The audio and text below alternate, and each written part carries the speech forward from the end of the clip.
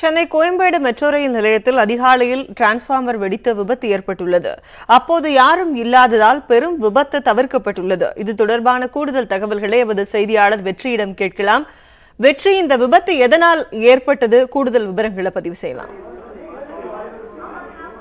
Chennai Koyambedu metro rail நிலையத்தில் இன்று அதிகாலை 1:35 மணி அளவில் நடைபாதை அருகில் உள்ள டிரான்ஸ்பார்மர் வெடித்திருக்கிறது. அதிர்ஷ்டவசமாக மக்கள் நடமாட்டம் இல்லாத காரணத்தினால் பெரும் உயிர் சேதம் தவிர்க்கப்பட்டிருக்கிறது.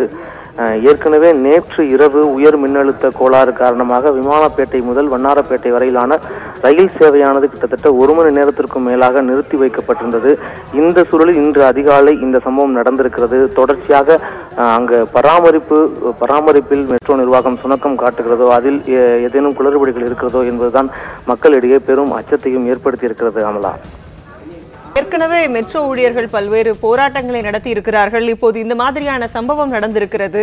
சரியான கவனிப்பு இல்லாததுதான் இது போன்ற சம்பவங்களுக்கு காரணமா? இந்த நேரத்தில் அங்கு யாரேனும் இருந்திருந்தால் அங்கு எது போன்ற பாதிப்பு ஏற்பட்டிருக்கும்? வெற்றி, நிச்சயமாக ஏற்கனவே கடந்த மெட்ரோ ஊழியர்களுடைய போராட்டம் தீவிரம் எடுத்தது காரணம் ஒப்பந்த பணியாளர்களால் இந்த ஒரு விபத்து ஏற்பட்டிருக்கிறது. முறையான பராமரிப்பு என்பது நிரந்தர பணியாளர்கள் இல்லாததால் ஏற்பட்டுள்ளதோ என்று அந்த பணியாளர்கள் ஒருபுறம் கவலை தெரிவித்திருக்கிறார்கள்.